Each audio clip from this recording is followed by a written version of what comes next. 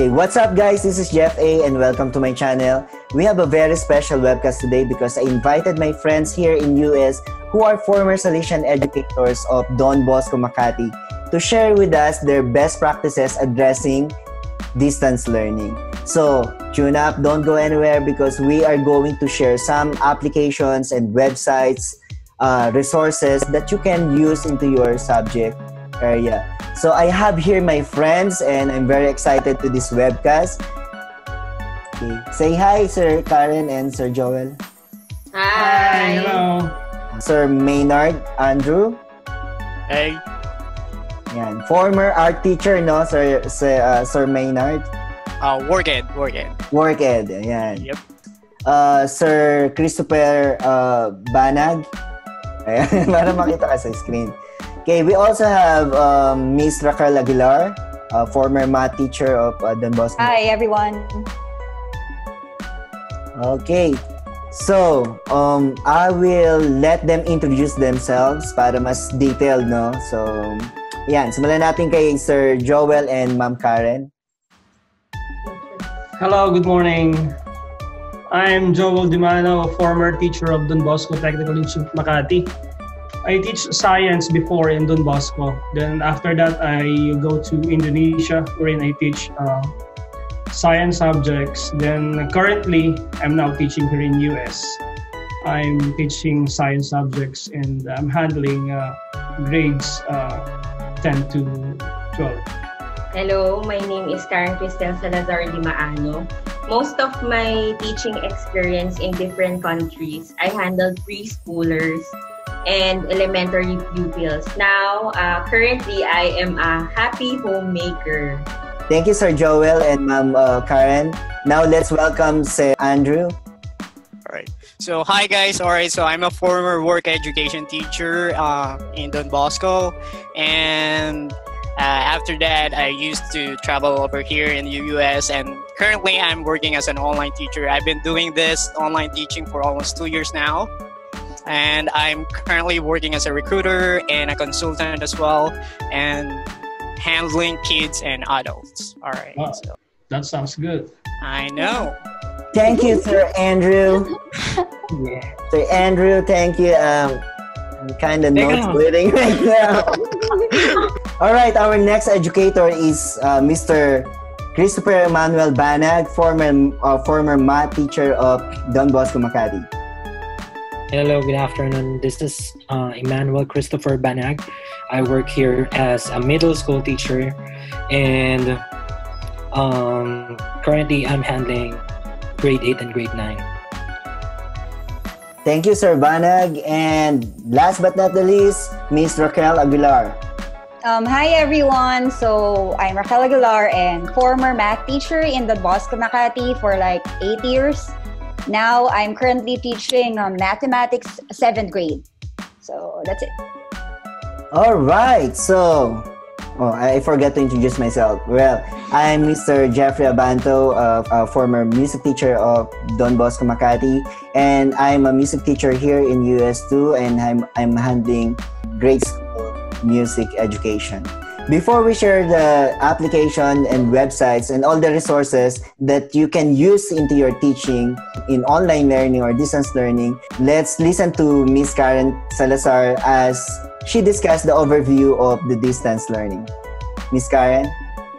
Okay, first, before we, as what Mr. Jeffrey said, before we share our different application that you can use, first, let's define distance learning. So, what is distance learning? So, according to our research and based from Dr. Michael, one of the specialists or enthusiasts of distance education, he defined distance learning as it's a method of study where teachers and students do not meet in a classroom but use the internet, email, mail, etc. to have classes. And according to Simonson, one of the professor of instructional teaching and distance education, it is defined as institution-based formal education where the learning group is separated and where interactive telecommunication systems are used to connect learners, resources, and instructors. So, there are three components that he said. The first one is the concept of distance education is institutionally based, meaning this is what differentiates distance education from self-study. Then next, the second component of the definition of distance education is the concept of separation of the teacher and student. So most often, separation is thought of in geographic terms. So teachers are in one location and student in another. The third one is interactive telecommunication, where interaction can be synchronous or asynchronous, meaning it can be at the same time or at different time. And lastly, we examine the concept of connecting learners, resources, and instruction. So the resources should be subjected to instructional design procedures that organize them into learning experiences that promote learning.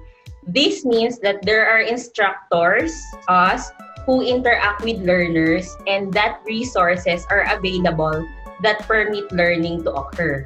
So that's the short meaning of distance learning, distance education, online learning, or e-learning. All right, thank you, Miss Karen. So, yan yung tinatawag sa atin ngayon sa Pinas na new normal. Kasi here in US, biglang nag-shift tayo from classroom-based education to online learning.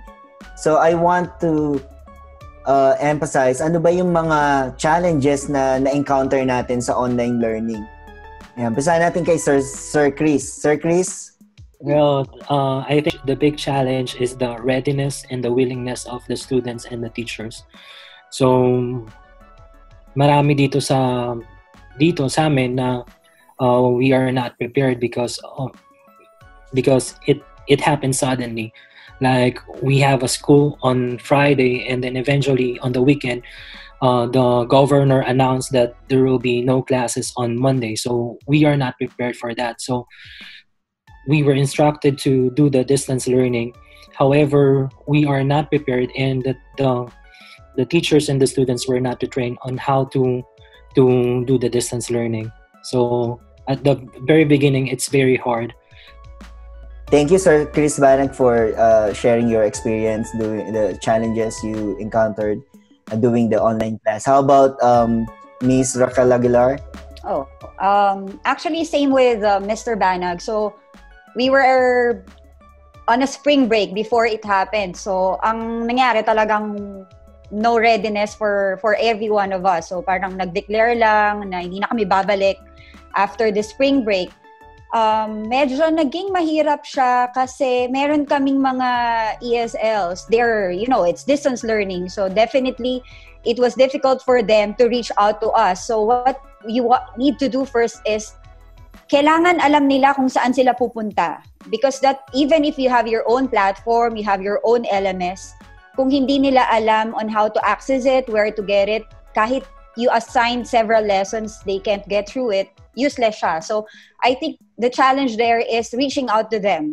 So, kailangan magkaroon ka ng kailangan meron kang sariling way of communicating to them and to their parents. So, aside from email, dapat meron ka, makuha mo yung mga numbers nila, you have to let them know that you are still with them even though hindi kayo nagkikita. So I think that's one of the biggest challenges, if paano mo sila mapapagawa ng mga bagay na hindi kayo nagkikita, na hindi kayo masyado nagkikita, except of course when you have conferences. So I think it's the communication, yun ang pinakamahirap na challenge doon. Thank you, Ms. Raquel. How about Sir Joel? Well, sa part naman namin dito, one of the challenges is the resources.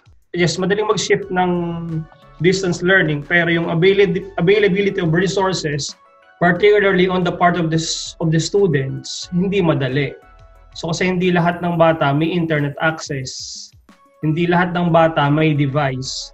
Sa ibang county, they can provide Chromebook, 1:1 Chromebook, and the students can bring their Chromebooks with them. In our county, so hindi lahat ng bata may resources. So kung mag-post ka man ng assignments online, hindi lahat makakagawa. So because the resources that they have is very much limited. So hindi rin ganun kadali, hindi ganun ka-flexible, though you can give instructions, you can make communications using email or phone calls. But in terms of how the student will respond to your emails, how the students will respond to your assignments, or to your tasks given to them online, it's not that easy. Yeah, because kasi I think that's one also na mahihirapan din sa Philippines na challenge din natin yun si Joel kasi yung mga estudyante ko minsan walang laptop, alam mo yon, so walang hotspot even if they are provided with that, kahit most of them were given laptops and hotspot in their school. Pag wala yung connection sa bahay, kunyari hindi sila alam mo yun, yung marami silang gumagamit sa bahay kasi may mga families like ang dami nila tapos nag-share sila sa isang hotspot and everything. I think yun yung isa pang challenge doon na paano nila, kung kunyari isa lang yung laptop tapos 4 silang nag-aaral, paano nila gagawin lahat yun? Especially if may schedule sila for a conference. So siguro maybe that's one of the reasons why when I'm having some conference, just like few students show up. And then later on, they will tell me that some of, their siblings are using the laptop kasi wala na ring ma-provide kasi sobrang dami na rin yung gumagamit. Even if the government gave them like the chance na magkaroon ng mga free na connection and everything. So I think I agree with you na talagang ang hirap din with the connection. Thank you, Sir Joel. So this is really an unprecedented event in education as a whole, no? Hindi lang sa Pilipinas, hindi lang sa US, pero sa buong globally nag-iiba na yung trend of education. And everybody, every school and every system of education is trying to cope up with this changing trend in approaches and strategies in education. So next natin si Sir Maynard. Tuturo ka rin ng online, di ba? Pero hindi, ano ba to? Hindi ako masyadong familiar sa work mo ngayon eh. Is it education, din ba? Based din ba to? Or... So, ESL teacher or English as second language teacher, most of our students kasi before, puro Chinese lang. Chinese, Japanese, alright? So, from China, Taiwan, Hong Kong, and Japan. Alright. So, nung una talaga nahirapan ako mag-adjust kasi, di ba, from formal school, then, are you sure how I'm going to handle my students using my computer? So una, mahirap. Alright. Pero, sa China kasi, although English is part of their curriculum, pero hindi nila nagagamit masyado. So, they come up with this kind of technology on having English online. Alright. Na kahit sa bahay, makakapasok sila and makaka-enroll sila. So, yun yung magiging challenge sa Philippines sa situation ngayon. Kasi, kumbaga sa atin, sa educational system natin, may mga extracurricular tayo na pwede kang ng piano lesson. So, parang ganun lang sa Chinese people. So ngayon, ang mangyayari sa Pilipinas, parang ganito na talaga yung way of teaching natin. So, I don't know how they're going to handle students. Kasi kami, maximum namin, 6 students lang. So, kaya focus kami every student. So, nafo-focus namin kung ano yung lesson namin. Then, nagbibigay kami talaga ng progress report individually. So, for both students, sa kids, for example, it's a video class. Then, for adults, yung mga business English classes namin, audio classes lang siya. So, I think yun yung magiging challenge ng mga teachers. So, paano nila ibibigyan ng feedback every student? Alright. So, sa music, no, as a music teacher, ang mga challenges na na-encounter ko, unang-una, madali magturo ng concept pagdating sa online, di ba? Pero ang isa sa pinaka-challenging sa music education, kasi pag may concept ka, dapat may application yan. So, instrumento. Hindi lahat ng estudyante ay may instrument sa bahay. Like na-access nila sa school. Like, meron kami sa school na guitar, meron kami ukulele, flute, may keyboard kami sa guitar. Pero sa bahay nila individually, wala silang instruments. So, yun yung isa sa mga challenges sa music. How can they apply the concept, the musical concept that we are teaching kung wala silang instruments? So, puro concept lang siya, no? So, yan, mamaya sasagutin natin yan. Bali, gusto ko lang i-add, no, yung etong distance learning or yung online class, hindi na siya bago eh. Yeah. 90s pa nang ginagawa na to, no? Pero hindi sa education. Okay? Hindi siya rampant sa education natin kasi nga ang system ng education natin is face-to-face. Classroom-based tayo. Kaya ngayon, ang mga teachers natin ay nahihirapan mag-cope up with this new kind of setting kasi nga hindi sila sanay makipag-usap sa camera. Hindi sila sanay makipag-usap. Di ba, nung first time natin ginawa, parang ang weird eh. Kasi kausap, hindi ka sanay na makita yung sarili mo na kinakausap mo yung camera at kinakausap mo yung laptop. So, yun yung unang challenge natin, yung hindi sila sanay na gumamit ng technology. Pangalawa, hindi lahat ng teachers ay magaling or techie pagdating sa gadget, no? Hindi sila marunong magkalikot ng mga manipulate niyang Zoom, mag-connect sa internet, hanapin ng ganito mga website, i-download to sa ganito, gumawa ng PowerPoint, i-share screen. Sa iba talagang puzzle 'yan. As in blank sila dyan, hindi nila kayang i-absorb yung ganyang proseso ng marami kang ginagawa sa computer before you execute your lessons, no? So, yun yung ating mga challenges dyan. And kaya tayo gumawa ng webcast na to, hindi lang para pag-usapan yung mga problema kasi existing na yan eh. All the challenges, alam na yan ng mga teachers. Now, nandito tayo para i-discuss sa kanila ano yung mga interventions na ginawa nyo as in effective na 'di ba, dun sa mga sinabi nating challenges, ano yung mga interventions na ginawa natin na naging effective para ma-execute natin ng maayos yung lessons natin at naging productive ang assessment at alam natin na natuto yung mga nakakonect tayo sa bata, engage sila sa lesson, on task sila, although eto nga no, hindi sanay din ang mga students na nag-aaral using the laptop, no? Hindi sila sanay na nag-a-answer using online. At marami sa kanila hindi talaga nag-show up pag online class. Katulad ng sinabi ni Miss Raquel, no? Konti lang talaga yung nag-online class or umaattend sa online class. Okay, doon sa mga challenges, kindly briefly lang na i-discuss ano yung mga ginawa niyong interventions at best practices natin addressing the online or distance learning. Simulan natin kay Sir Banag. Sir Banag? Sa akin, since they are not used to it, they are not familiar with it. So I just simply do whatever I do inside the classroom and then place it online. So in order for them to cope up, kailangan alam nila yung ginagawa nila. So basic routine. Kung ano yung ginagawa namin sa classroom, I just post it online. So at the start, whatever app that we are using, we just post it online so that they can cope up, so that they can do their work. However, this is very limited. Yung resources natin very limited nga. So, you need to download some apps na kailangan ma-catch yung skills na kailangan mo doon na ma-target. So, when you introduce another app, there's a time I give Zoom meeting or conference para maging familiar sila dun sa app na yun. And at the same time, for those students who are not who don't have access 24 hours or 24 hours internet, we simply give newsletter.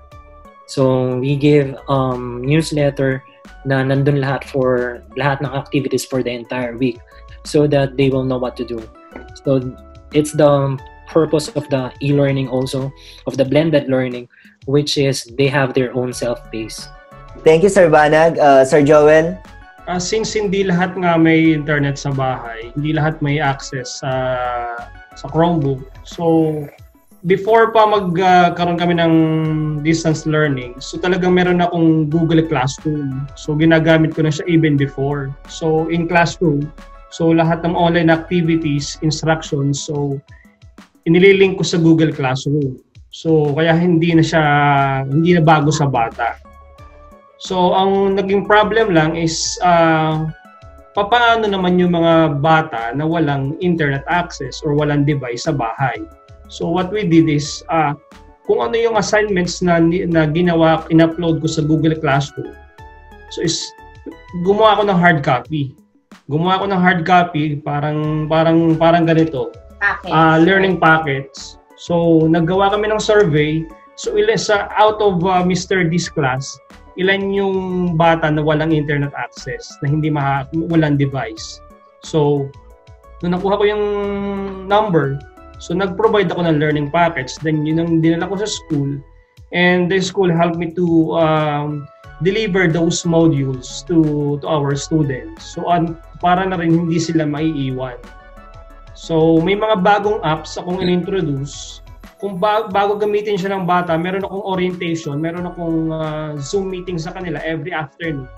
So this is how we are going to navigate the app. This is how you're going to submit your assignments through this app. So it's like a step-by-step process. Step-by-step process, and you have to direct them. Kasi kung basta mo nilang ibibigay sa kanila lahat, so wala kang makukuhang output. So parang talagang you have to deliver the instructions little by little hanggang makuha nila at hanggang makapag-follow sila. Pero chances pa rin na meron siyang hindi magko-comply.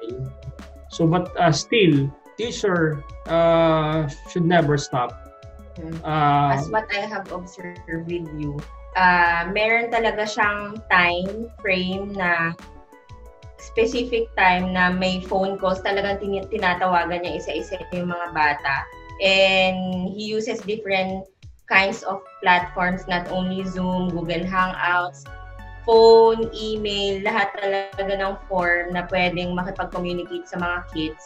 He uses that. And at the same time, I also observed in him that he prepared a video on how they can navigate. If, for example, the kid cannot understand how to use Google Hangouts or any kind of software, he provided a video of himself explaining the step-by-step process on how to use it.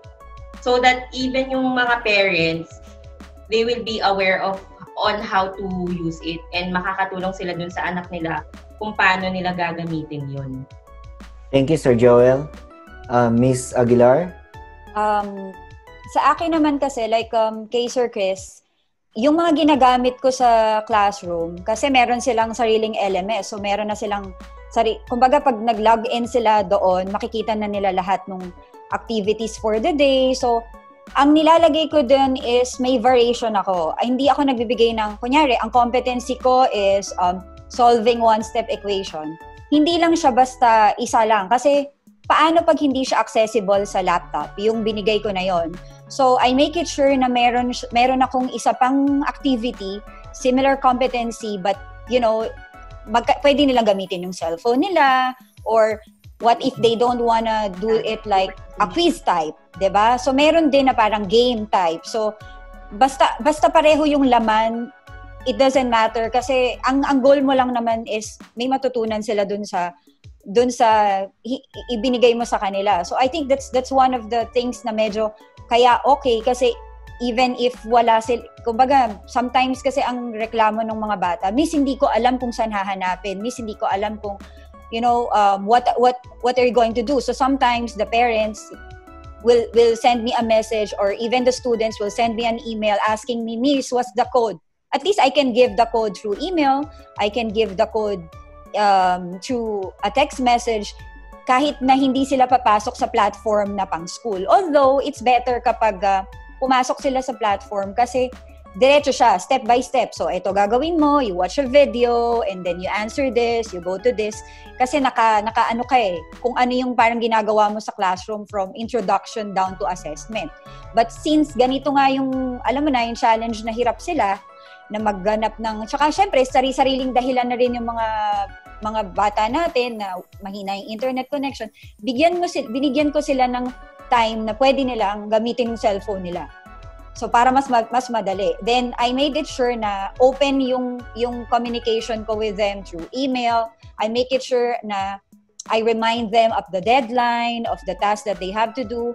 And I got my Google Voice number para, medyo naka-ankla siya sa number ko, sa personal number ko. So magno-notify agad, Miss, I have a question with this. So para lang kayong nagsisend ng text message sa isa't isa, tapos i-send nila yung image. Okay, now, pareho, maano namin siya. Kumbaga, we can fix it together. So I think yung ganong practice was worked for me. All right, thank you, Miss Aguilar. Sir Maynard, as expert in online class, no? Kasi parang everyday life mo, ganito na yung ginagawa mo. Since lumipat ka ng US, no? ESL teacher ka na. Yes, So, sir. Yep. Alright, so I'll be talking more on technical side ng ESL teaching. Okay, so I want to share to you guys my portal that we are actually using. Okay, can you see it? Yep. Yes. Alright, so ito yung portal ng company ko. Okay, so sa case kasi ng China, okay, so ang students or your parents mag-enroll sila, bibilin nila yung package namin. Okay, so every lesson divided siya into unit, then may fixed schedule talaga siya. So ito yung itsura ng portal namin. Okay. So, ready na talaga siya. May lesson plan na i-execute na lang ng teacher. So, madali para sa amin i-handle yung lesson. Then, it's really interactive. So, meron kaming class rules. Okay. And it's a audio. This one is an audio class and a video class combined. Alright. So, it's like that. Then, yung portal namin, interactive talaga siya. Nadadrag namin yung estudyante. Alright, if we want to focus in one student, we can drag. Ito yung tinatawag namin blackboard. Alright, then we have the different function. Okay, we have the mute function, then audio function. Nung una, nahirapan kaming i-handle yung estudyante. Kasi yung iba, nagme-make noise. So ngayon, what we have now, we have IT support. Okay, so I think if yung Philippine educational system, i-adapt nila yung ganitong learning system, kailangan mag-i-invest talaga sila sa good portal, tapos may IT support talaga. So in case, what they're going to do kapag may technical problem, so sino yung magte-take over ng classes? Kasi kami may ganun, kaya may mga standby teachers kami. So if we're having a class, something problem, yung mga estudyante, makakatawag sila ng IT support namin, and same time, may mga IT support na tutulong sa kanila. So, ganito yung nangyayari sa online teaching sa China. Madali namang, let's say, may technical issue, madali naman nilang na-address. Yes, kasi real-time may mga standby teachers and IT support kami. That's good. Mm-hmm. Sir Maynard, sa technical side, no, pag sinabi nating technical side, we're talking about the devices. Laptop, meron bang specs na kailangan para, iba kasi pag online, di ba? May mga specs siya na required para makapag-online ka. Kailangan ba ng webcam, yung connection speed, meron bang requirements para smooth ang connection niya, or meron bang mga kailangan gawin sa computer, sa laptop bago magsimula ng online class? Okay, got it. So, as part of the recruitment team, so bago pa lang namin i-hire yung mga new consultant or new teachers namin, makikita na namin kung qualified ba yung mga teachers. So, based on the equipment they're using, for example, we are requiring them to have noise cancelling microphone headset. Then, yung spec nung computer, tapos yung working environment nila.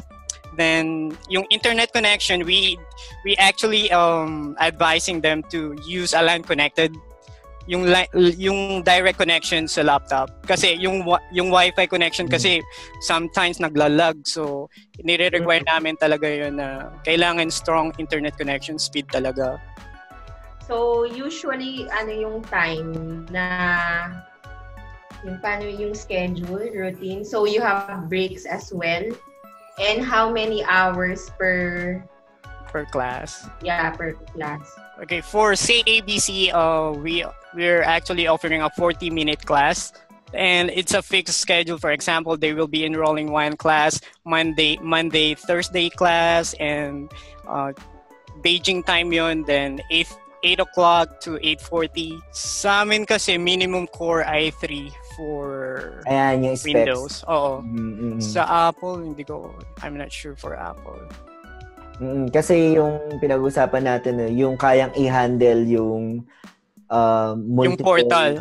Oo, yung portal. Saka, hindi ko alam pag nag-zoom ka ba, for example, lahat ng students mo naka-zoom kayo, 25, sabihin natin minimum 25 or 30 students. Nakaka-apekto ba yun sa bandwidth or nakaka-apekto ba yung specs ng computer mo to handle that number? Yes. Sino ba? Ako ba or sila? Oo, isa Hindi kasi, sa amin kasi nga, may sarili kaming portal. So yung portal namin, yun yung required. i3 at least, ano? At least i3. So based sa mga US teachers, ano yung ginagamit nyo? Is it Zoom? Then how many students? So sa amin, ngayon nag-on distance learning kami. So yung namin, ginagamit namin Zoom. So pero base sa experience ko, kaya siyang mag-accommodate ng 100 participants. But limited time, correct? No, since parang pinurchase ng district, so hindi na siya limited. So kasi dati yung experience ko, parang 40 minutes. After 40 minutes, you have to log in again kasi tapos na yung yung time mo. So, pero sa ngayon, sa experience ko ngayon, I don't know kung nag-purchase yung county, we can use the Zoom for unlimited. So, dire-diretso, hindi na kami napuputol. Oo, may ibang county na hindi nila advisable na gumamit ng Zoom kasi sa county namin bawal mag-Zoom dahil nga may mga report na may FBI advisory na may mga Zoom meetings na nakahack at nagpapakita ng mga indecent videos and pictures. Lalo na, yun ang iniwasan ng county namin. Hindi ko alam sa county nyo, Sir Banag, allowed kayo gumamit ng Zoom? Since nagdagdag sila ng additional security feature like yung password, so we continue doing Zoom meetings. But before, we were advised to limit our Zoom meetings because of the security. Kasi minsan may mga taong nakapasok na hindi naman talaga doon, and then they're looking for something like yung background mo para whatever kung ano man yung masamang intention nila. Yeah, so far yung Zoom kasi ang medyo talagang magandang gamitin, no? Malinaw yung videos at malinaw yung audio and synchronized talaga. Unlike dun sa ibang platform, medyo hindi siya user friendly at naglalag siya pag sobrang dami na ng user. Ganun din ba sa Zoom? Na-experience na ba pag 25 students ang present? Maingay. Siyempre, lahat nagsasalita or may mga magulong students. Sa Zoom kasi maganda dahil meron kang feature na pwede mong i-mute lahat ng mga students mo. Tapos, pati yung video nila, kung yung video nila, pwede mo rin silang i-kick out. So once they were being kicked out, they cannot go back again to the Zoom meeting. And then Sa math, it is very effective because of the whiteboard. So for example, ito, share screen. So I can use, while I'm teaching the concept, since it is a math, we need to model the equation so we can solve it using the Zoom. Nice. Okay. So ngayon, they will share also resources, websites na pwede maging references, no, sa math, science, at hindi porket ginagamit lang nito sa math at science or ano man yung subject area nila, hindi nyo na pwedeng gamitin sa subject nyo. So try to find a way paano mo siya mako-connect dun sa subject area mo, at how can you utilize this application, software, and websites to fit for your needs. Okay, excited na akong makita itong mga software nyo, application, kasi pwede ko rin ito magamit sa sa music class, no? So, sino gusto mag-start? Sir Joel? Okay. Volunteer siya. Sir Joel. Bali yan, mag-share screen si Sir Joel. Alright. First one that I'm going to share is a Pano form. Paano ba ginagamit ang Pano form? What's Pano form? This app lets you make your own VR creation just using crayons, paper, and a mobile device. So in science, marami kaming mag-activities wherein sometimes yung bata nagdo-drawing. Even in arts, pwede rin itong gamitin. Dito sa Pano form, may da-download kang grid wherein dito ang bata mag-create ng drawing niya. So once nag-create siya ng drawing sa grid, there are three types of grid na pwede mong gamitin: basic, infinite, and horizon. So downloadable naman siya, that's free. So then you allow the students, kung merong activity, you give the grids to your students and let them draw. Let them make their composition. And after that, take a picture of your composition and crop the corners of the grid.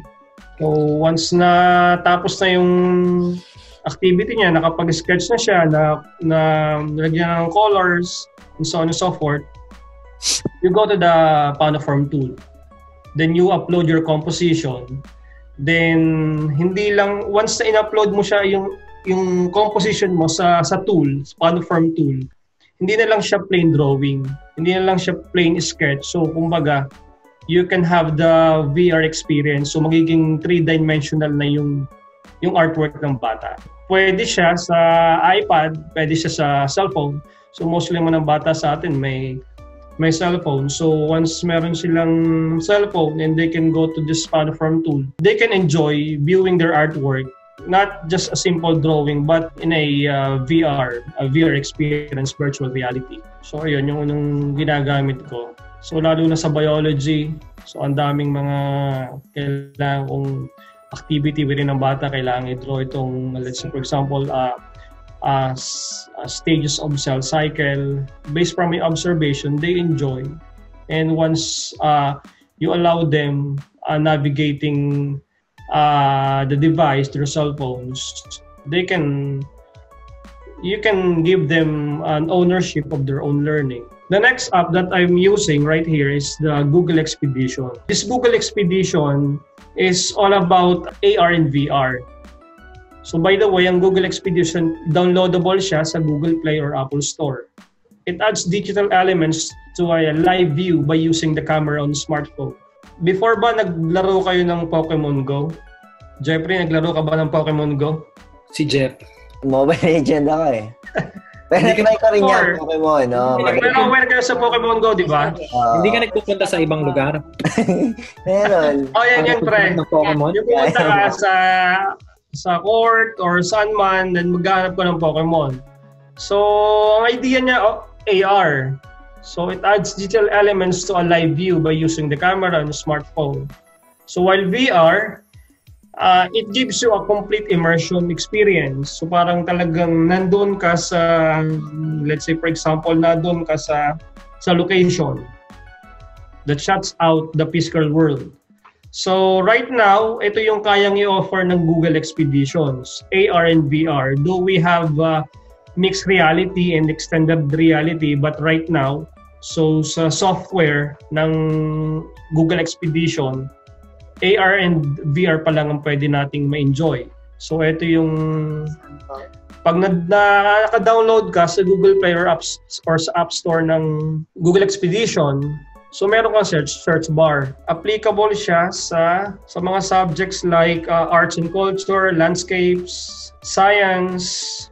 So pwede kang pumili kung gusto mo ay AR, lahat ng AR ay magpapopulate dito. So, eto, animals of the crustaceans or VR, lahat makikita mo, ecosystem. Ito yung mga samples ko ng augmented reality. So, ito, pictures to sa backyard namin. So, once pumili ang teacher ng isang topic niya about, let's say, for example, Ring of Fire or let's say, the lessons about earth science. Once ginamit ng bata yung AR, lalabas yung mga informations about Ring of Fire. So they can enjoy, hindi lang to limited as Google Images. They can navigate, they can really enjoy, they can see 360 view, they can zoom in, they can zoom out. And the good thing here is, as you can see dun sa mga tabs sa baba, meron mga informations na pwedeng ma-enjoy ng bata as they navigate the AR of that sort concept. They have the informations, so and the teacher can give these informations. In the end, pwedeng kunin to ng teacher yung information nito at pwede niyang ilagay sa kanyang formative assessment. So yan for AR. And these are some examples of VR. Ito naman yung VR. So pwedeng gumawa rin ng bata, teacher can give an assignment to the students to make their DIY VR box. So pwedeng ilagay ng bata yung kanilang cellphone sa VR box, or they can only tap this icon and pwede na mag-shift dun sa VR experience. Ito na yung pwedeng makita ng bata. So then the same thing with AR, meron siyang mga informations na pwedeng i-navigate ang bata. And on that part of the teacher, as I said a while ago, pwede rin itong kunin ng teacher. Yung mga informations right here, pwedeng kunin ng teachers and nilagay niya sa kanyang assessment.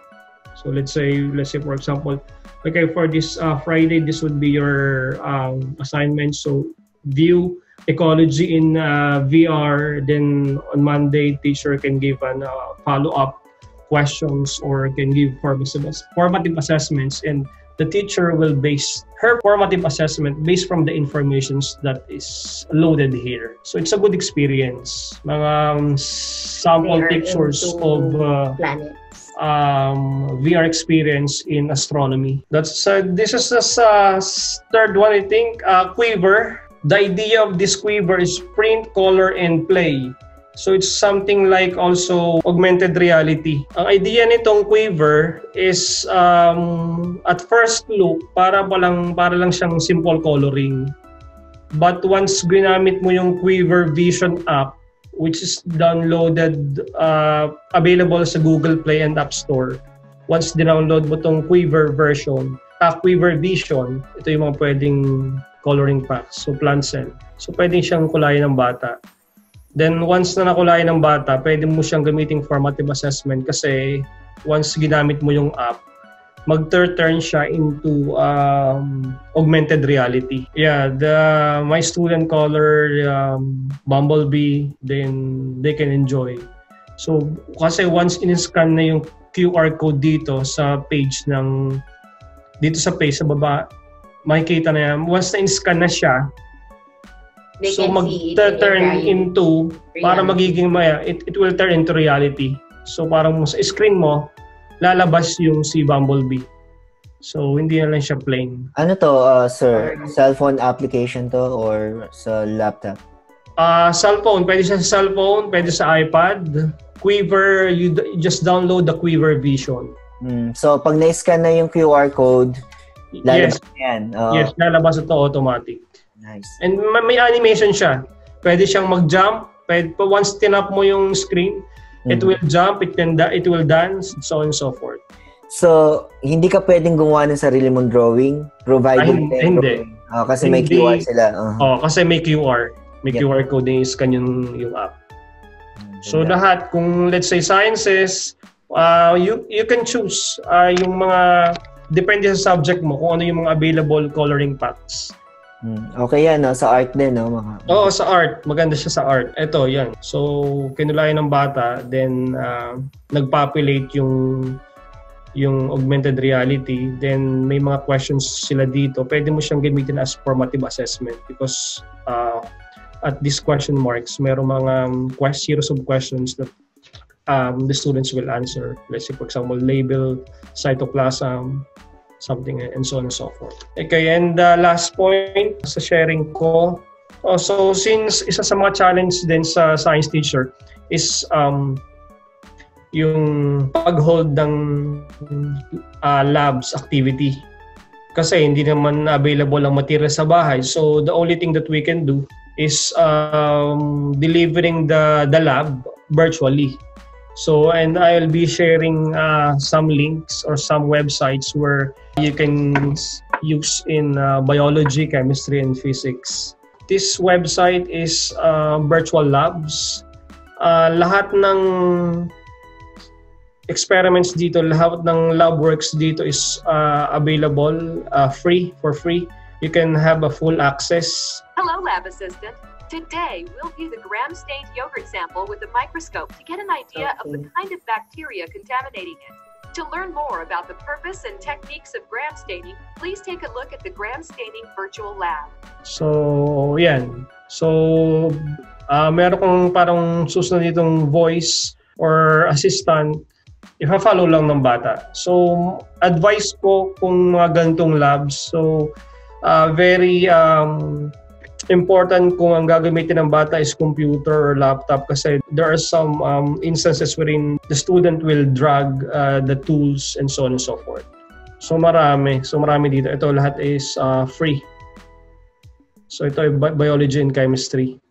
And this one, I think ito naman, next slide, ginagamit na sa Pinas because when I was still in Don Bosco Makati, I'm still using Bioman Biology. There are some good stuff here. Even formative assessments, quizzes, and so on and so forth. We can use this.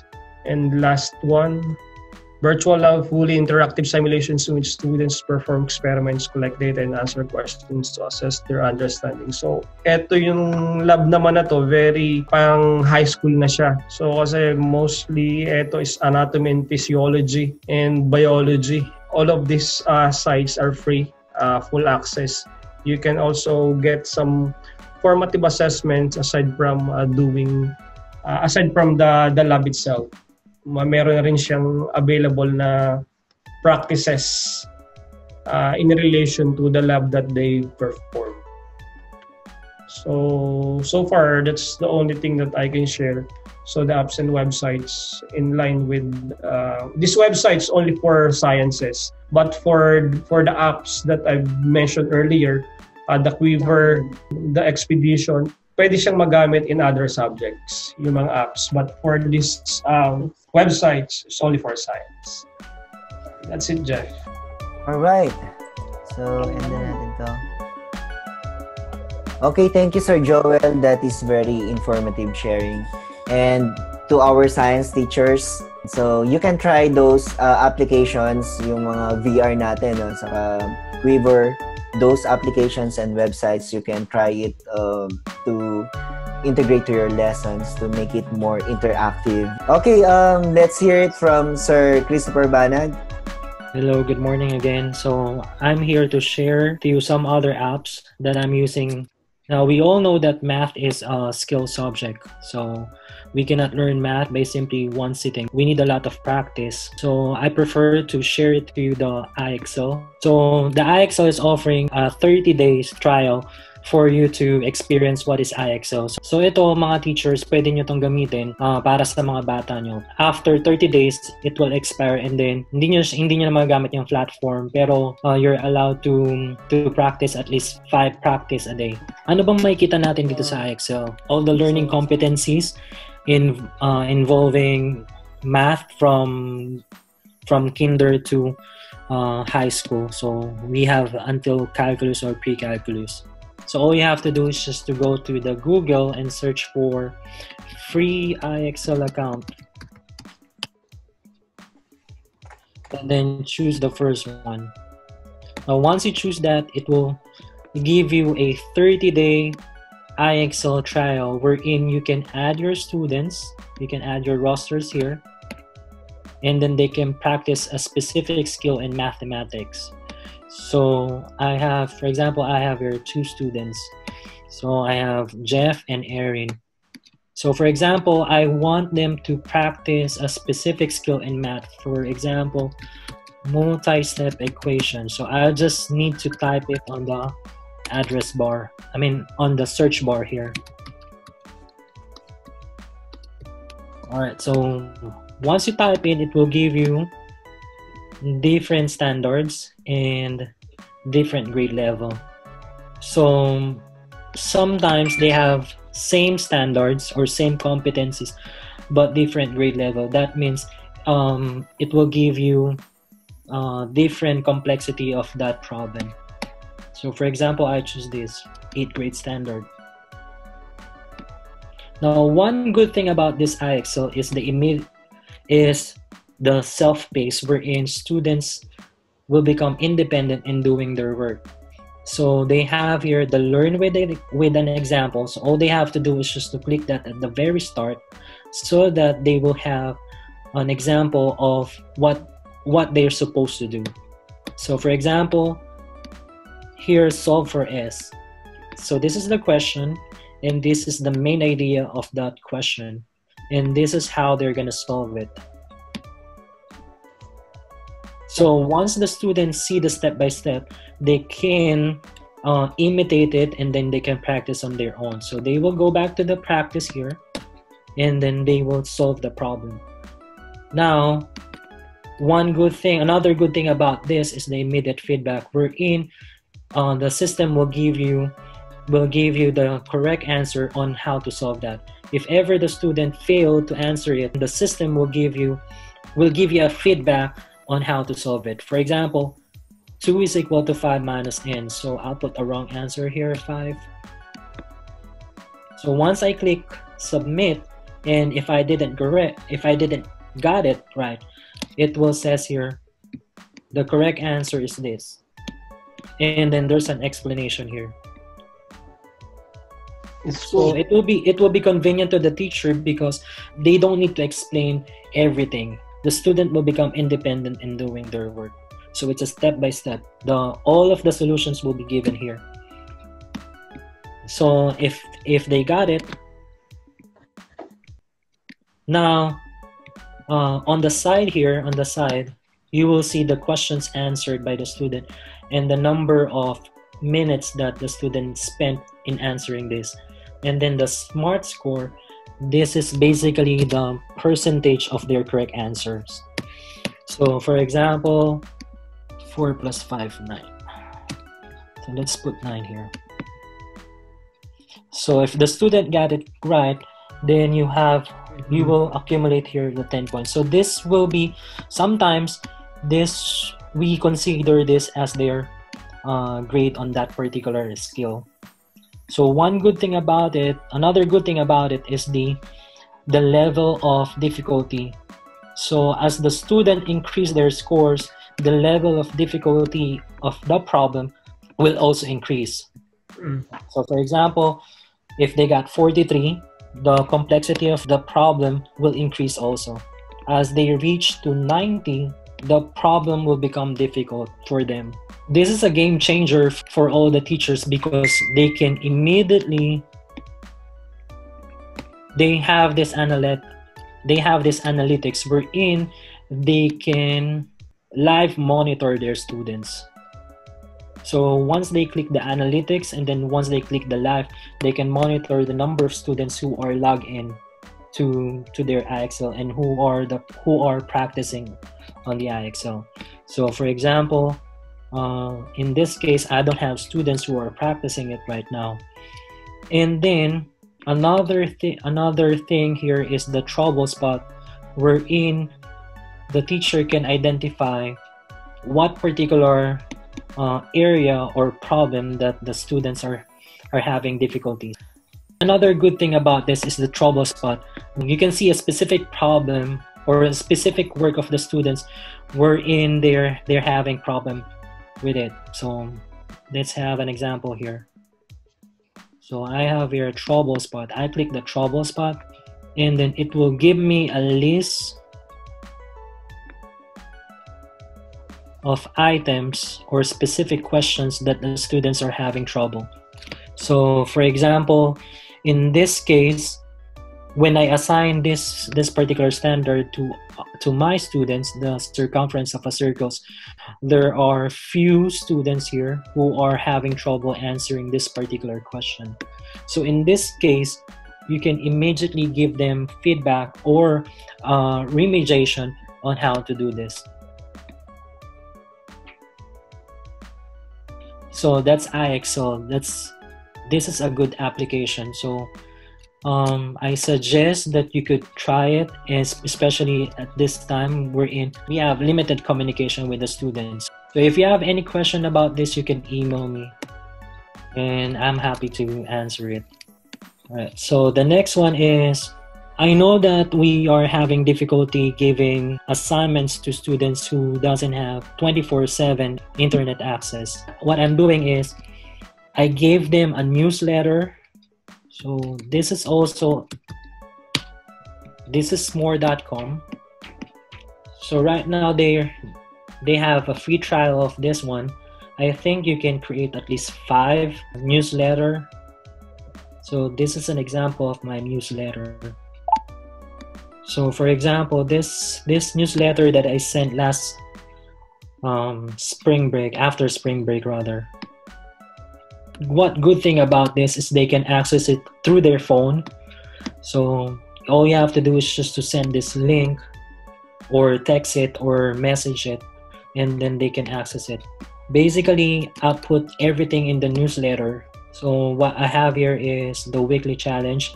I gave them non-routine word problems, and if they solve it correctly, they will get a prize. And then I'll put it here what to expect this week.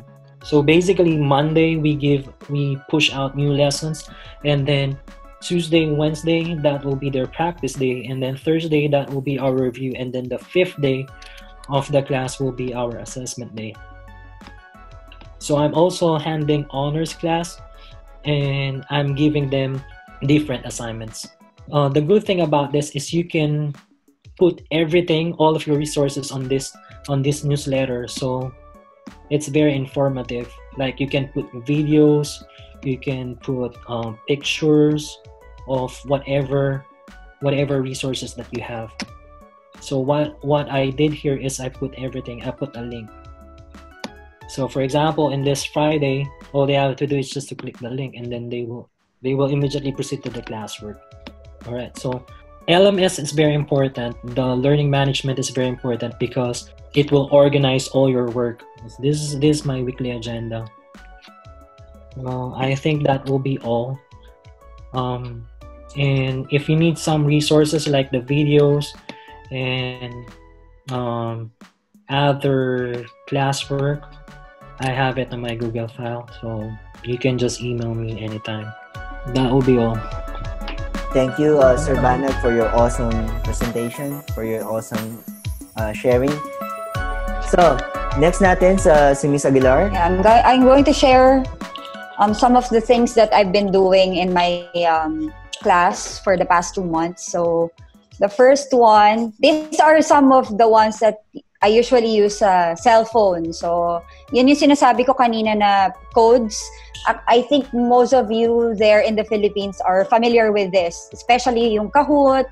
So, yan yung mga ginagamit ko, pero you can look over sa internet kung paano siya gawin. Kasi itong mga apps na to, very easy siya, tapos codes lang siya. So, kung wala talagang laptop, pwede sa cellphone. So, Kahoot, Quizzes, Quizlet, GameKit, and Khan Academy. So, they are free. So, pwede kayong mag-download ng app sa phone, pwede din sa portal nyo or sa LMS nyo. So, more or less, these are games sila. So, medyo mas ano sila sa games para mas interactive. Pero, ang i-share ko sa inyo, so, I just sharing this 5.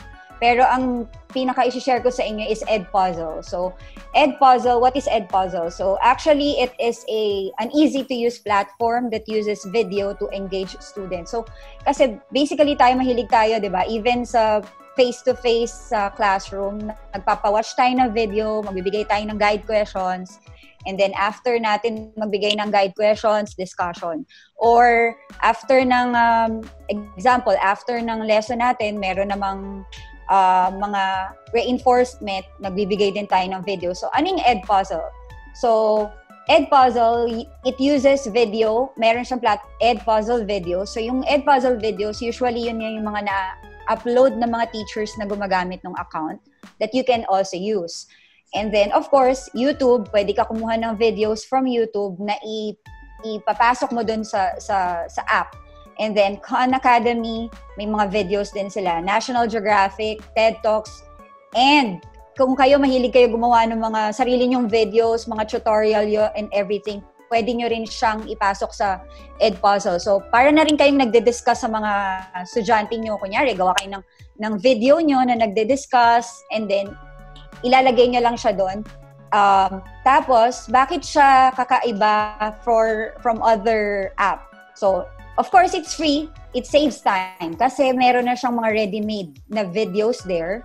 Tapos, it's easy to access kasi pwede ka, mag-ano ka lang ng codes na ibibigay sa kanila. So, pwedeng ibibigay mo yung link, pwede ring may code per class. Kasi gagawa ka ng class mo eh. So, kunyari, I handle 6 sections. So, syempre, mas maganda yun, iba-iba yung codes para hindi sila nagsasama-sama sa isang account lang ng Edpuzzle. Tapos, pwede siyang discussion, reinforcement, assessment tool. And then, if you have your own LMS, kunyari, meron kayo, Genio, ganon. So, pwede nyo siyang i-embed doon. Meron kayong pwedeng gawin na step para maipasok siya doon sa inyong program na meron kayo kung meron kayo sa school nyo. And then, kunyari, tulad niyan, meron kayo tatlo kayo sa team or 4, pwede nyo siyang i-share sa colleagues nyo. So, pare-pareho kayo ng pwedeng gamitin. Next, so bakit din siya good for students? Kasi visually siya. So, syempre, nanonood sila ng video. Tapos, engage sila dun sa video. Bakit sila engage at bakit mag-i-improve yung students' learning nila? It's because yung videos, there are only 3 easy steps to use. So, una, hanap ka ng video. So, you have to find videos and then you have to add questions to the video while the video is being played. So, may pause moment siya para medyo magtuturo ka na, mag-a-ask ka na ng follow-up questions, whether after the part ng video or before the part ng video na gusto mo. So, and then, after mo mag-add ng questions, assign mo na agad siya sa class mo na nagawa mo. So, punta tayo sa mismong Edpuzzle link. So, ito yung Edpuzzle ko. So, ito na yung mismong account ko na ginamit ko for ilang buwan. So, as you can see here, so, ito yung Edpuzzle account ko na ginamit ko na siya sa mga students ko. So, as you can see, meron na siyang my content. So, it means those are the videos na in-upload ko na dun sa Edpuzzle account ko na nai-assign ko na sa mga students ko. So, here, like, one of the examples that I use is Math Antics 2-step equation. So, kapag kumuha na kayo ng video, this is how it look like. So, kunyari, may video na kayo dyan. So, habang nagpi-play, if nakikita nyo to dito sa baba, yung may cursor ako, those are the questions na nilagay ko while they are watching the video. So, it will automatically pause on a certain part. Ayan. Yeah, nag-pause siya, 'di ba? Parang may ikot-ikot. Kasi sa baba, meron siyang open-ended question na nilagay ko. So, how will they answer it? They have to watch the video. Kasi yung sagot nandoon sa kaninang sinabi dun sa video. So, pag sasagot ka na, example, what are the inverse operations of addition and multiplication? So, subtraction and division. So, isa-submit lang nila. Tapos, magpapasok na siya dun sa teacher's account mo na later on, pwede mo na siyang i-grade. Tapos, continue ulit. and to undo those two operations. So pag kinontinue mo siya ulit, mag-play ulit yung video until it goes to the next question. So kunyari, tulad this video, I put like 14 questions. So na kung paano gagawin in steps. So kung may tutorial kayo na gagawin, pwede mo silang tatanungin doon. And then after a while, babalik na siya ng presentation ng answers nung gusto mo. Tapos mag-feedback na sila. So yan ay if you will upload a video from YouTube. So paano mo siya i-assign sa classes mo? So katulad nito, in-assign ko siya.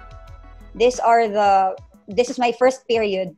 So kung makikita nyo dyan, yeah, I already put yan, addition, multiplication, tapos meron siyang start date, due date. So, tapos kung sino yung nag-turn in, ilan yung batang nag-turn.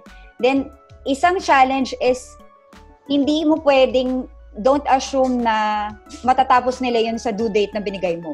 Because definitely, most of them won't. So, ang kagandahan din ng Edpuzzle is pwede mong i-extend yung due date niya. Anytime. Kung gusto mo, i-extend mo siya ulit ng 1 week, walang problema. Kung ang goal mo lang is matuto sila ng certain competency na magagamit nila, okay siya.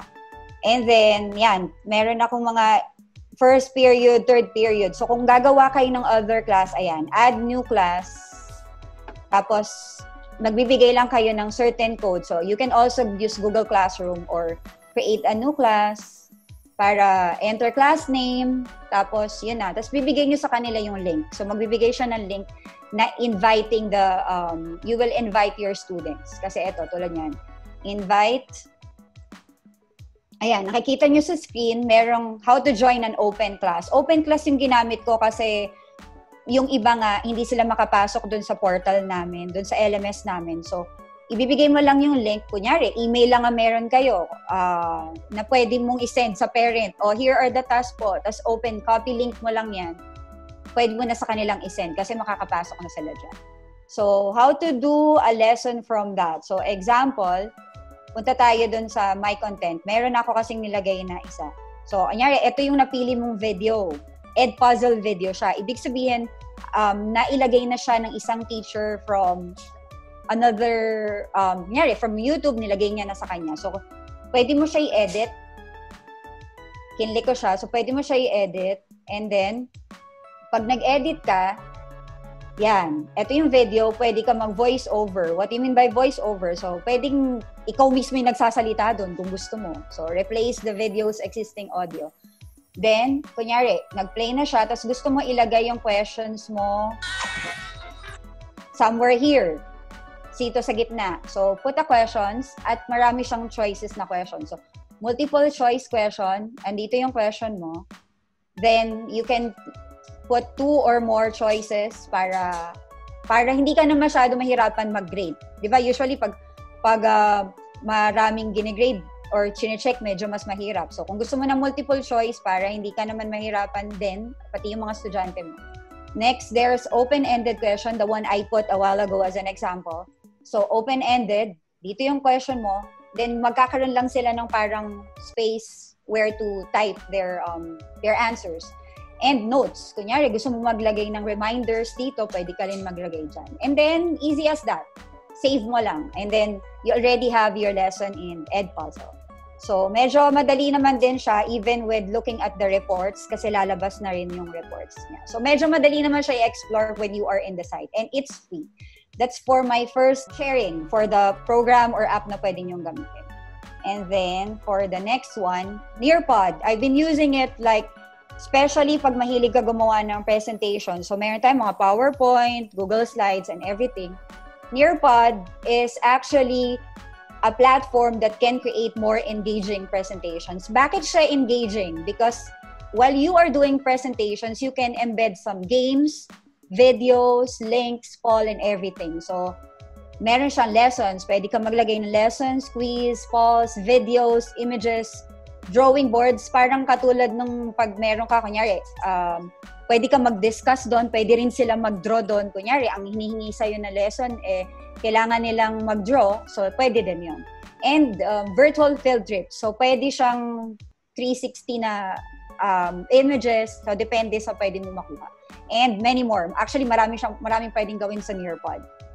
So, bakit for teachers? First, free siya. Second, ready-made presentations. Meron na rin kasing mga gumagamit. So, pwede mo na siya ma-access. And accessible because you're just going to use codes, phone, pwede ka gumamit ng kahit anong gadget with Nearpod. Pero, advisable siya kung tablet or touch screen na something na laptop. Bakit mas okay sana na ganun? Kasi syempre meron kang mga activities na magdo-drawing sila. So medyo mahirap mag-drawing kapag maliit yung screen, 'di ba? Pero kung ang ano mo talaga is like PowerPoint presentation, okay yung Nearpod kasi para ka na rin nagpe-present ng lesson. So like Edpuzzle, discussion, reinforcement, assessment tool din siya kasi it will give you reports at the end of everything na ginawa ng bata. And you can also share it with your colleagues. So, for students, visual and fun, and any gadgets, like what I've said, and then engaging siya. Lalo na kung nagbibigay ka ng mga poll and everything, or collaborative work questions, sobrang ma-engage sila kasi nag-iisip sila ng nandun sa screen, magta-type lang sila. And then 3 easy steps to use. So, unang step is just find presentations or if meron na kayong ready-made na PowerPoint, i-upload nyo lang siya doon. And then, i-design nyo lang. So, pwede kayong mag-design doon ng kung ano yung flow ng lesson nyo. Kung gusto nyo mag-start ng game, kung gusto nyo mag-start ng video, pwede. And then, katulad din, lagi, you assign it to your class. So, let's go to Nearpod. Yan. Okay, so ito yung mga ginamit ko for the past months and sa buong taon. So, katulad nito, ito yung isa sa inano ko sa kanila, solving two-step equations. Hindi siya sa akin. So, kinuha ko lang siya from another source, from another teacher, pero I can use it as live lesson. So, when we were not yet in distance learning, I use it as live lesson para nakikita ko silang gumagawa. Pero since nasa distance learning tayo, pwede siyang student-based. So when you say student-based na, lalabas na syempre kung kailan nila gusto gawin as long as nakita nyo to. So meron siyang code na ibibigay na pwede mong ibigay sa estudyante through text or email or here's the code and they can already go there. Or gusto mo rin, pwede din yung link. Ibibigay mo lang din sa kanila para mapag napuntahan nila yung lessons, pwede na nilang gawin. So, let's look at a preview of this lesson. So, meron din siya, ang maganda sa kanya is, kunyari, namumblema ka for your next lesson, meron din siyang related content on the side. So, more or less, it follow then a certain curriculum of, your lessons, your flow. Solving two-step, ito pala, meron pala problem na related. So, katulad niyan, solving, yan, kung anong gusto mong pagawa sa kanila, example. So, this is what I did with them. So, tulad nito, binigyan lang muna siya ng steps on how to solve two-step equation. And then, may video. May video na magpe-play, tapos ituturo sa kanya kung how to do it. And then, the next slide, ayan. Magbibigay siya ng questions, examples, and then this is the time that the students will do their own. Can you see there are buttons here that they can write on. They can write the answer here. So what's the inverse operation? So they will just like write it that way. So +5. Kung paano siya tinuro from the previous examples, mas magaguide siya. Mas maganda kung meron kang stylus, pero kung wala, medyo lang, tulad now I'm using mouse. Yan. Tapos simplify. So magso-solve ka. Tapos ang gagawin ng students is submit lang. Tapos lalabas na siya later on dun sa kung paano nila dinrawing yan. So I'm gonna show you the reports. Okay, so reports. Yan, fetching report. So ito na yung napagawa ko sa kanila. So makikita nyo dito merong 7 students. Ito, I did this, nag-extend ako. Kung makikita nyo, 3 beses ako nag-assign. Kasi hindi nila na-meet yung deadline. So nag-assign ulit ako and then it will give you another code. Yan, tulad niyan. As you can see, my students, ano yung participation nila? Ano yung dinraw nila? So makikita nyo dyan kung ilan yung nag-skip, ilan yung nagsagot, Tas you can download reports din. Kasi this presentation, konti lang yung laman. So, medyo madali siyang tingnan. Some presentations sobrang haba na may draw it, may poll, may quiz, and everything. So, madali na, meron na siya ang agad na assessment. So, medyo mas madali siya for the teachers to assess kung may natutunan nga sila. So, I'll just give you a quick way of doing a lesson. Kunyari, lesson in your pod. If you are very much used to this na, para lang siyang PowerPoint. So, add slide, and then it will ask you, kunyari, add content. So, add content, add slide. Pwede ka nang mag-type, kunyari, yan, click to add title, example, addition. Then, save mo lang. Then, next title. Or, pwede ka rin mag-upload ng files galing sa sarili mong, syempre, galing sa sarili mong files. So, upload mo lang siya, i-drag mo lang siya, and then save. Then, example, gusto mo maglagay ng web content. So, URL lang. Kunyari, gusto mo magpalaro ng games or anything na video or whatsoever na gusto nilang, yung URL lang, lalagay mo dyan. Then, naka-embed na siya dun agad. Plus, meron din siyang activities, last but not the least, yung time to climb. So, game siya, open-ended questions, matching pairs, quiz. Kung gusto nyo mag-quiz, meron din. Flipgrid. Then, draw it. Yun yung sinasabi ko kanina, pwede sila mag-drawing, and then collaborate, then poll. Kung meron kayong botohan ba, kunyari, gagawa kayo ng graph and everything. O, yan, madali na. Favorite colors, example. So, graph, may poll na doon. Easy na, makakapag-ano na sila. Kung gusto niyo talaga ng presentation, Nearpod is really good for that. So, I can suggest it na malaki talaga yung matutulong niya for doing presentations. So, I think that's it. Yeah, that's good. Right. Nice. Ganda, nice. Thank you, Ms. Raquel, for sharing that. Very interesting, no? Pwede ba siya sa ibang subject? Like, gagawa ka ng sarili mo? Actually, kasi ano siya eh.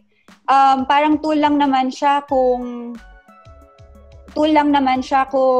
magpe-present ka. Di ba, use tayo sa classroom na merong na magpa-PowerPoint presentation, na magpapa-watch ng video. So, for Edpuzzle, gagamitin mo lang siya kasi kailangan niyang pumasok sa account ng student kung meron kayong sariling LMS. Kung wala naman, may link siya, so pwede mong balikan. Pwede mong maklik mo lang yung link even with phone, pwede niya nalang ma-access agad yun. Kung wala silang LMS, they can still use that? Yep. And you can still do the assessment, like you can see the core of the students? It's better for the teachers to have their own laptop. Kasi maliit. Tulad nito, I'm using my laptop now, pero maliit pa yung screen niya. So, how much more kung ang teacher ay cellphone ang gamit? Pero sa estudyante, walang problema yun. Kasi, kung kunyari, ang cellphone mo is maliit lang ang screen, tapos presentation lang, siguro, ang masasuggest ko lang doon sa teachers kapag gagawa kayo, wag masyadong madami yung nakalagay sa ano. Wag masyadong maraming nakalagay yung sa slide. Kasi if you think that the students are having like how many inch lang na cellphone, i-zoom out pa nila, medyo parang mas mahihirapan po. So, I think kung gagawa kayo ng presentations, if you're gonna use Nearpod or Edpuzzle, make it sure na medyo malaki yung font para mas madali siya makita. Alright, thank you, no? Maganda to. Magagamit din sa iba in general, no? Yeah. Sir Maynard, meron ka pa bang mai-share? Okay, so sige. Siguro mga tips. Isang app. Sa ating mga tips sa ating mga teacher. Maybe may share siya. Maynard muna. Maynard, you go ahead. Yeah, and then last si Ma'am Karen. All right, so hi again. Okay, so as an online teacher, I want to share one application that is really helpful for those who are teaching lower levels, especially. Okay, so because as an online teacher, I believe that it's really more effective if you're going to put some props, realia. All right, so during your class. Okay, so basically, I want to share this one app. Okay. Can you see it, guys? Yes. Yeah, we can share a screen. All right, so that's awesome. Okay, so this is what we call Manicam. Okay, so Manicam is provided by our company, but you can actually look for it in Google and try to the free trial. Okay, so here, because in our company we are actually requiring our teachers to have a background like this, and we are actually required to use props, realia, TPRs, and like that. Okay, so with the use of this app, you can actually utilize this one. For example, the student can understand what you're trying to say. Okay, for example, you're trying to present a bunch of bananas. Okay, so you can actually grab this one. It's like in a Snapchat. Okay, it's like in a Snapchat. And if you're familiar with the chroma key, okay, it's a chroma key. All you have to do is just provide a green screen background, and you can actually use this one and change your background into this. Okay, so let me show you. So basically, yun lang yung yung function niya. Okay, then you can draw, okay, and add some objects if you have presentation video. All right, so once again, it's Manicam. So there's a free trial for this one. Okay, I think that will be all. Nice. All right, thank you, Sir Maynard. Okay, let's hear it from Miss Karen. Okay. This is only short. I use Bitmoji. It's the same with Manicam and the one that Miss Raquel shared a while ago. So here you can make your own emoticons, use animation to your Bitmoji. So you can download it in App Store or in Apple Store and Google Play. So you can also record your voice, just what Hi class, keep safe everyone. So you can also add your own voice in your Bitmoji. You can also link some resources. So for example, I used this one before in my class. So you can use this one as your presentation as well, and it can be your interactive classroom. The children can also navigate this. They can go to Google Classroom, and then you can show this in your slides. So here, for example, if you want to explain what's happening around us, like for example, about coronavirus to small children, you can choose any books that you like. Of course, it should be age appropriate. So for me, for preschoolers, so I chose this book, and then you can just link the YouTube in here, and then when you click this, or when your students click that, it will go directly to the channel that you want them to Watch.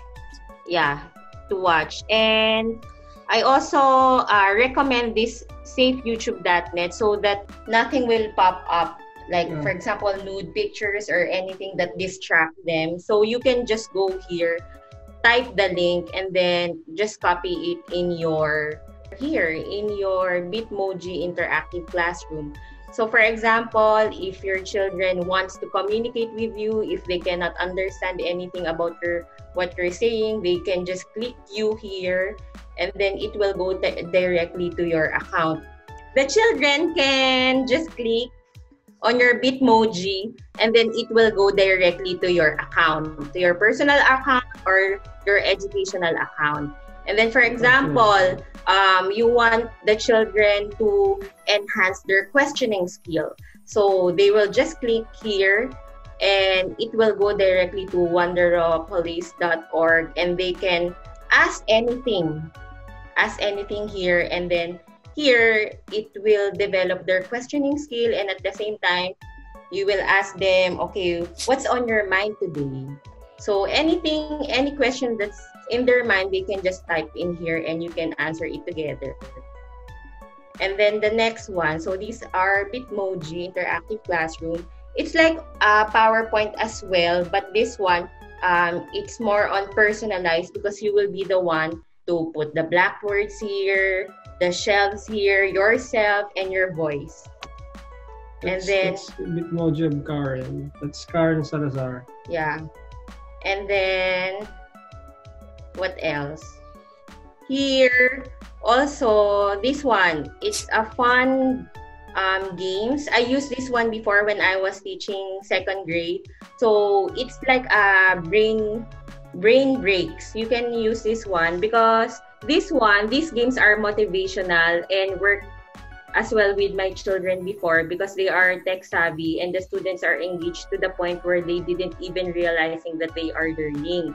It also improves and help retention in different lessons at the same time. It's fun. So you can also download it on Google Play and App Store. So this one is accessible for all and you can choose the subjects that you like. And it's for all grade levels until grade 6. So for example, I want my children to learn about basic addition. So I just play this one.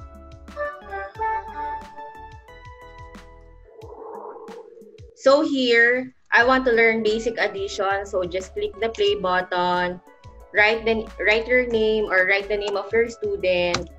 Then just follow the instruction. And you can choose the game speed. It can be slow, normal, or fast. Then next, click to play. Then here, 5. So they will just choose what's the correct answer to get the 5. What are the, for example, 5. So, what's the answer? 3 plus 3. No. So 3 plus 2. Yes. And then that's it. So this one is arcade plus academic. So it's fun for little children. So for example, I want to focus in language art. This one, word frog.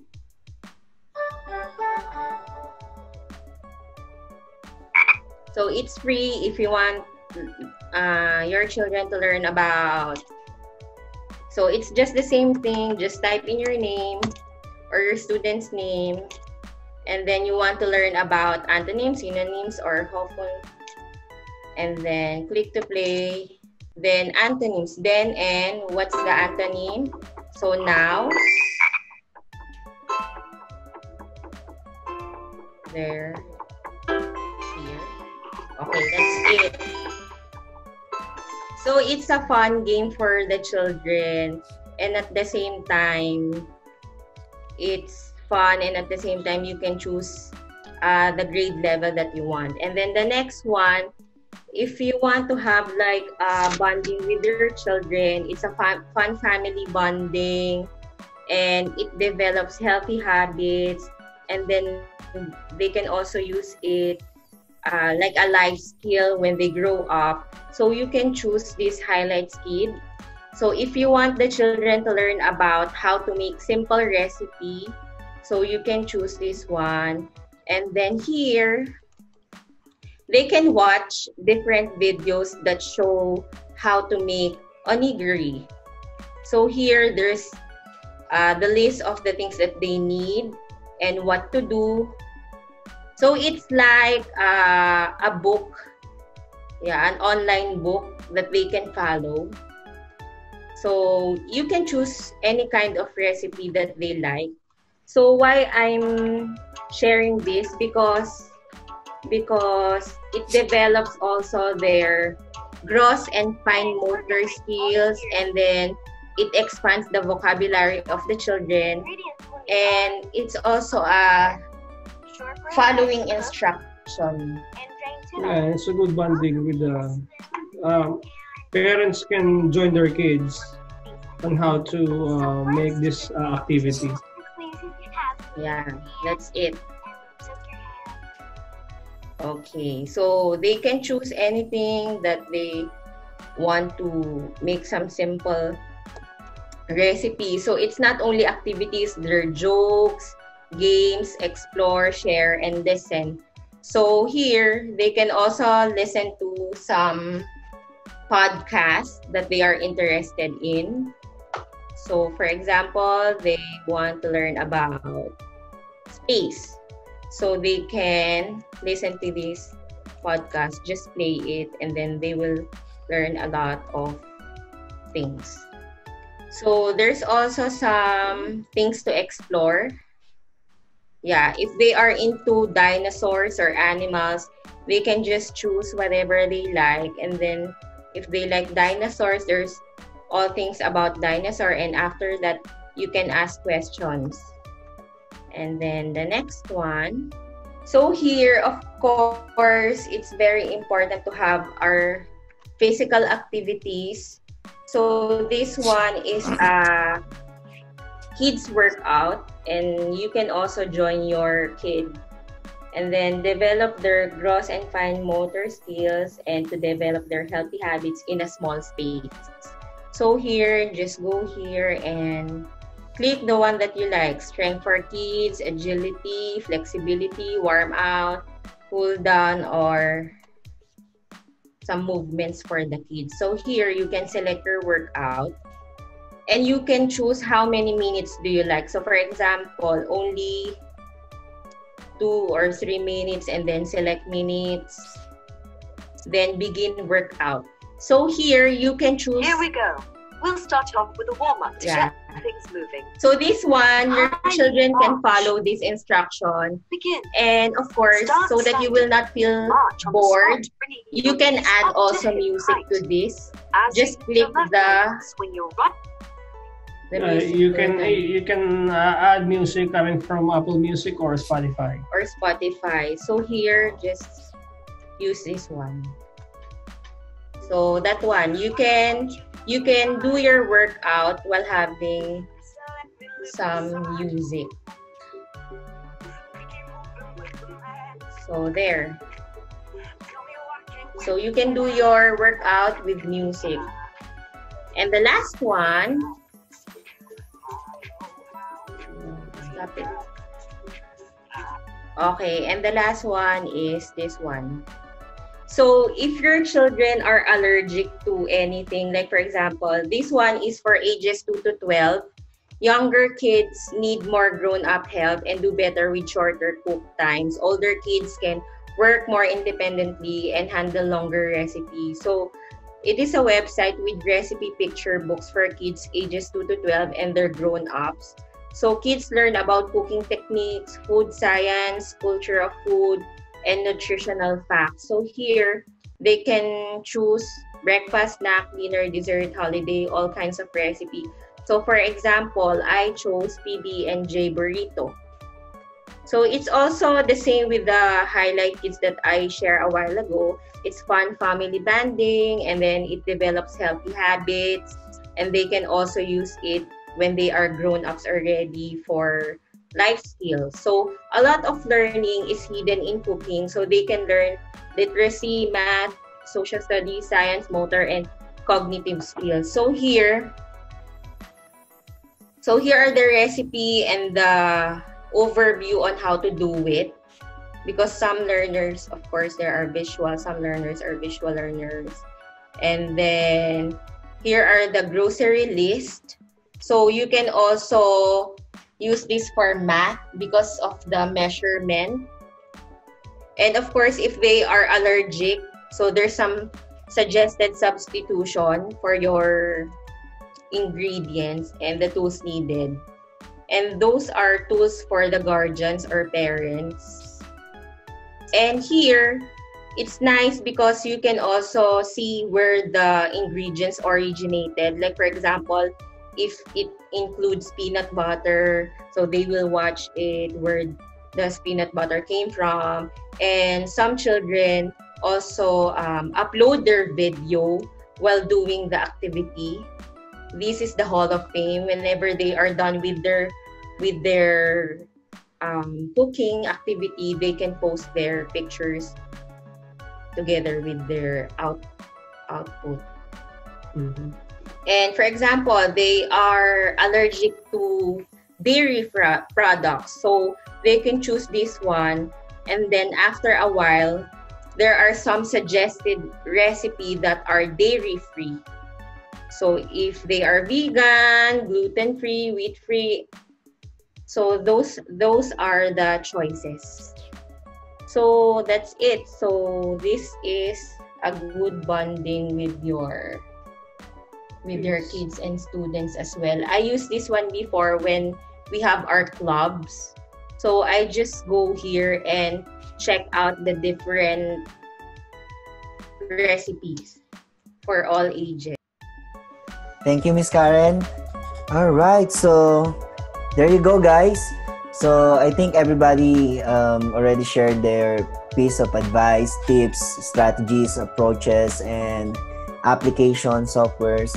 So there's a lot of ideas that we can use doing our online learning, distance learning, and you can always personalize these approaches and ideas and software.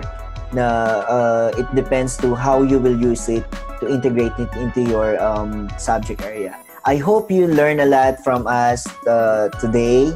And if you have any questions or recommendations about the next webcast, but if you want a personal guide from one of our guests here, from Sir Joel and Karen Diamano, Miss Raquel Aguilar, Sir Maynard, and Sir Banag, you can always contact them using their email, or you can comment here on the video so that we will contact you. Just give your email ad, and then we will respond to your questions.